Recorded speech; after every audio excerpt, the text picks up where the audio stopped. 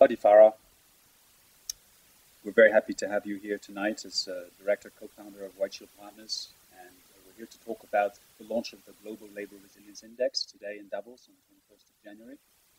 And I have a first question for you, which is, what is the background and the origin of this study? Why is White Shield Partners focusing on the topic of labor resilience and comparing 145 countries around the world in terms of labor? Thank you. I think to address this question, one has to go back to the foundation of White Shield Partners. We as a firm were set up on the campus of Harvard University on the basis of rethinking public policies, how to innovate the public policies, and how to have a wider ecosystem on solving issues that governments have to address. And for this, one of the key topics is labor and employment. But this is the type of issue that cannot be solved at the level it was created. It's a much wider issue where you have to connect many dimensions, many stakeholders, the private sector, the public sector, civil society, but also different policy dimensions, from technology to innovation to environment.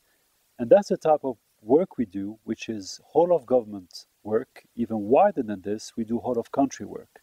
The GLRI fits within this type of work, supporting governments to enable higher employment, not just talking labor, but the wider economic policies and policies of the country. Very clear, very clear. And so the report itself focused on the geography of jobs this year. It has a ranking of these 145 countries. What would you say are the 2 or 3 main insights that you would draw from it and implications for policymakers? There are 2 factors. There's one factor of convergence, where we see countries that have stronger social cohesion and stronger work at the local level tend to have a labor resilience which is stronger. And we see factors of divergence, where the types of approaches between the US or UK or Singapore or Finland could be completely different. But there's one common theme, and we as practitioners, we will give specifically 6 recommendations on how to act to improve the resilience of labor. The first one is to profile citizens at the local level. That means profiling their job requirements, what are their needs, what are their wants at the local level. The second part is to think about a new deal. So what are the different stakeholders and what will be a win-win solution between those stakeholders? It could be entrepreneurs, it could be universities, it could be government, it could be the job seeker, it could be any local stakeholder. The third part is to think about how to connect those different elements.